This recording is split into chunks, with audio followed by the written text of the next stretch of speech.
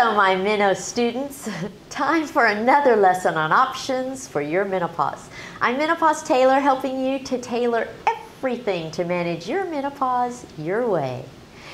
In the last few videos, I've given you tutorials on the vitamins, minerals, and dietary supplements that can alleviate various symptoms of menopause. And now it's time to do the same with herbs. Many of you prefer to use herbal remedies for one aspect or another of your menopause management.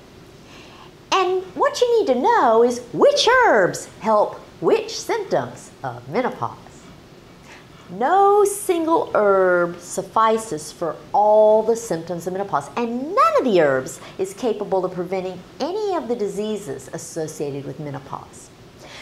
The other thing you need to know are the risks associated with various herbs. You've heard me say many times that nothing is without risk, and herbs are no different.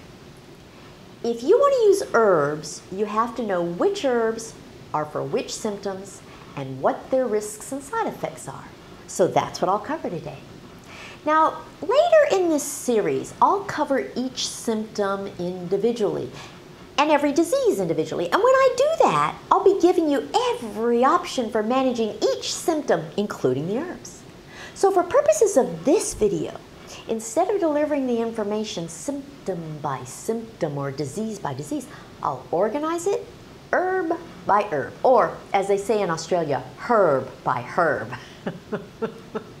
So I'll present each herb and tell you which symptoms it will help. And I'll present them in alphabetical order just for simplicity.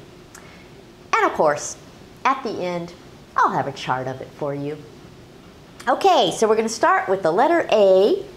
And for A, we have aloe vera. It helps with just one symptom of menopause, joint pain. Now you'll find it in many different forms. Right here I have a lotion, but you'll find gels, you'll find capsules, you'll find it in many different forms. So just remember, A is for arthritis and aloe vera. The second herb is black cohosh. Let's see here, I have a black cohosh tincture and I have a powder.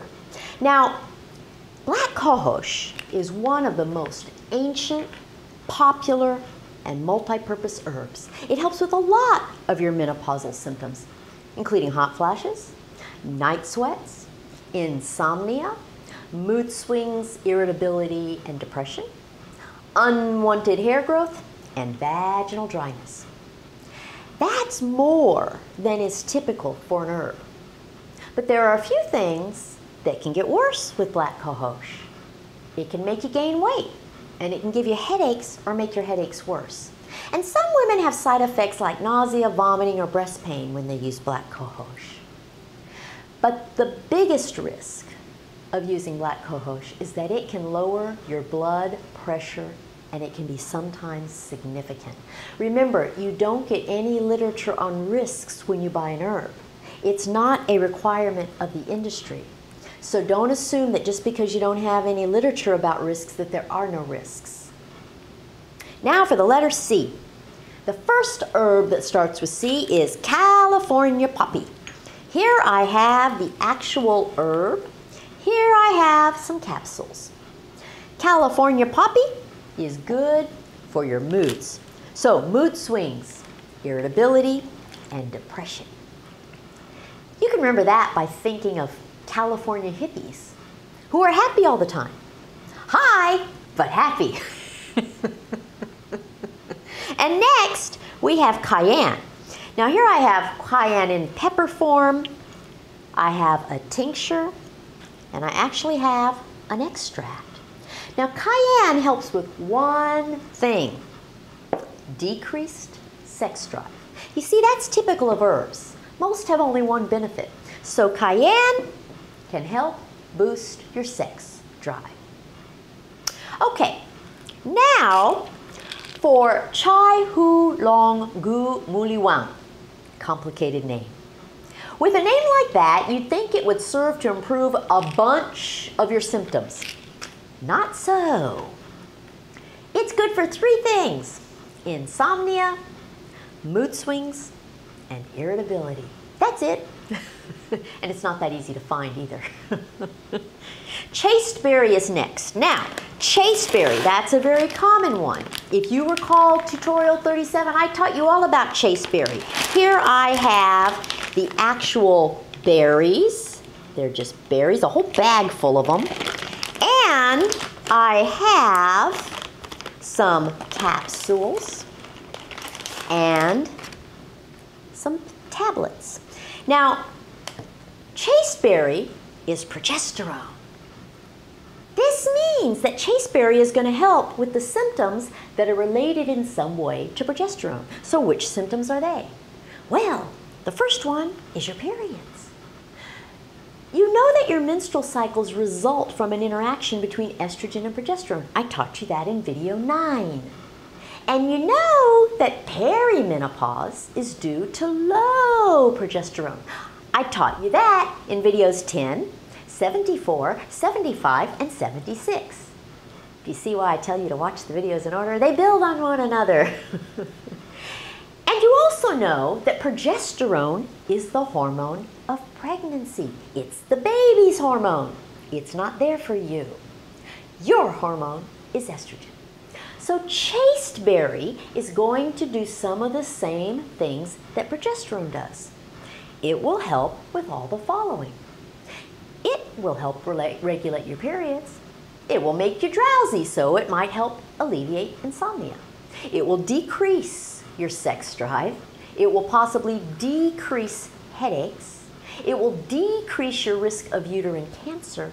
It may cause depression, and it may cause vaginal dryness. You see, if you think about it, when you're pregnant, you can experience all of those things. You're usually drowsy. Your sex drive is lower. You might have fewer headaches. You might be a bit depressed, and your vagina might be dry. The word chasteberry comes from the fact that monks use it to curb their sex drives. It makes you chaste. Now, in contrast to chasteberry, we have cubeb. I taught you about this in video 44 on testosterone. Cubeb is a mild form of testosterone. So, it can help improve your sex drive. It's just the opposite of chasteberry. And another herb that's closely related to cubeb is damiana.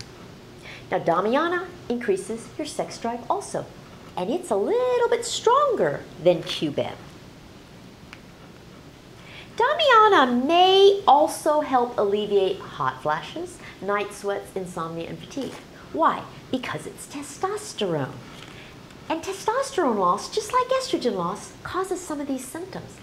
Ask any man who has had anti-hormonal treatment for prostate cancer, and he'll tell you he's had those symptoms of menopause. The next herb is dong quai.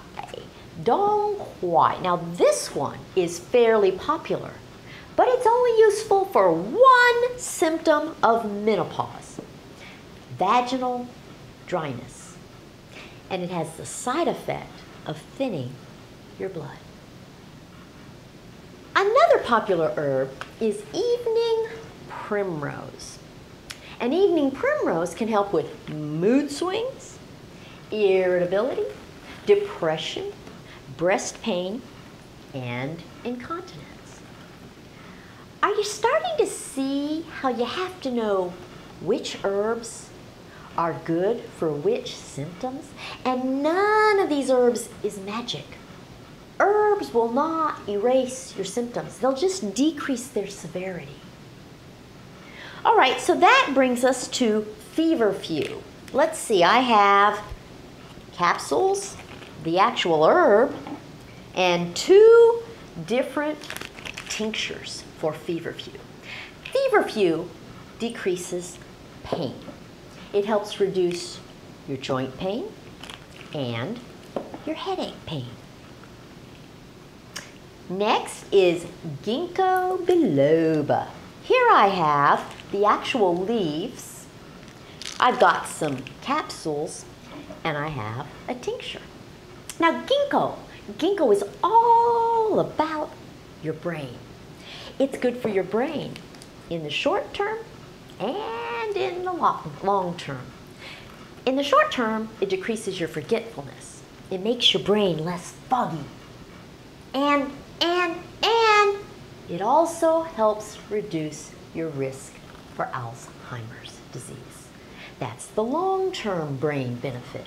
It's not going to do what estrogen can do for your brain, but it certainly benefits your brain. And then there's Gotu Kola, which is closely related to ginkgo. But Gotu Kola only benefits your brain in the short term. It helps reduce your forgetfulness. It does not help prevent Alzheimer's at all. So this is a very important distinction. Are you at all familiar with hawthorn? Capsules, tincture. In my opinion, hawthorn is one of the most important herbs.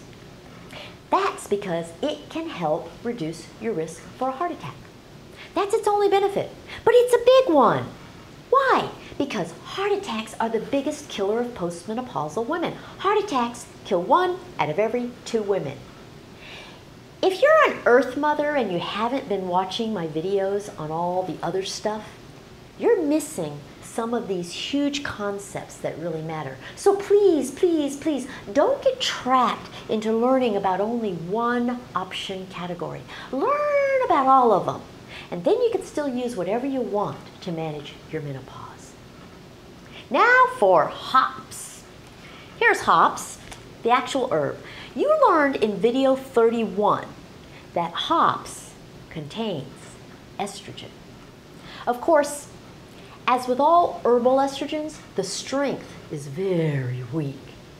But it can help with certain symptoms, specifically insomnia. And it may even reduce your risk for a heart attack a tiny bit. Again, not nearly as much as estrogen does. The risk of hops is that it contains estrogen. So if you shouldn't take estrogen, don't use hops. Next is joyful change. It's good for helping to reduce hot flashes, night sweats, insomnia, and vaginal dryness. It's a little harder to find than some of these other herbs, though. What about kava kava? Have you ever heard of kava kava? Here I have kava kava in a tea and a powder, a chewable candy, and a tincture. It's got one benefit. It helps reduce insomnia, but not as much as valerian does, which we'll get to when we get to the V's. So now the next one is licorice root. Now I have licorice root tea, tincture, I have the herb, a great big bag of the herb, and here is the actual root. It's like bark. Now, licorice root comes in all these forms, but you know, it's unfortunately not a very popular herb, but it should be. You need to get familiar with licorice root. Licorice root is one of the very few herbs that has some significant long-term benefits. Not only does it help reduce fatigue in the short term, but it also helps reduce your risk for breast cancer, uterine cancer, and ovarian cancer. Very few herbs can do any of that kind of stuff. But as with many herbs, there is a risk with licorice root. It causes high blood pressure. You see, nothing is without risk, not even herbs. I don't understand why some of these herbs are really popular, even though they don't do much. And then there's something like licorice root, which does a bunch of really important things, but most women haven't ever heard of it. And another thing that baffles me is that most herbs only help with symptoms of menopause. Here's one that actually can help prevent diseases. Yet, women focus more on the herbs for hot flashes. Aren't you glad you're watching this video? And aren't you glad that you're a student of Menopause Taylor University? Now for motherwort. Okay, this is motherwort. Now this one is kind of odd. Notice that it contains the word mother. Well, that's because it was traditionally given to new mothers to treat conditions related to childbirth. I don't really know how it flowed over into the menopause category, but you'll find women using it for menstrual irregularity as well as for nervousness, insomnia, and heart palpitations. Use for menopausal symptoms is kind of unfounded, but it has no known health hazards, and women do use it for those things. Now for passion flower. Here I have the actual herb, and I have some capsules. Passion flower helps with insomnia. That's it. Passion flower is for insomnia. Not nearly as well as valerian, which we'll get to in a minute. And red clover is another herb that contains estrogen. Here I have the tea, and I have the actual blossoms, red clover. Now, like hops, you need to know that red clover is a very weak form of estrogen. Now, red clover is not very popular for menopause, which is odd given the fact that it actually does contain estrogen. See, most of these herbs don't really contain estrogen. Only a few of them do. But like most phytoestrogens, it's so weak that it has no specific benefits. You will see it as an ingredient in a lot of the combination herbal formulations that you can find for menopause everywhere. Okay, here's another popular one. This is St. John's wort. So I have the actual herb, and it looks like this.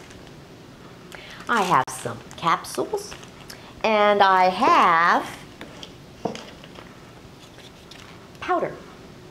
St. John's wort is the most popular herb for mood issues. Women use it for mood swings, irritability, and depression.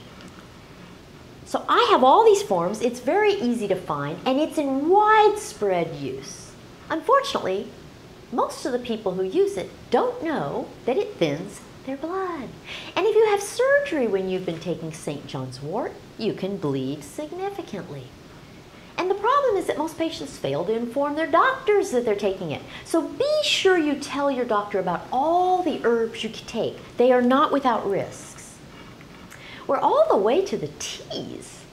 And tea is for tea tree oil. And tea tree oil helps with one thing, acne. And you'll usually find it in a tincture like this. That way you can place it directly on the lesions. Okay, and here we are at valerian.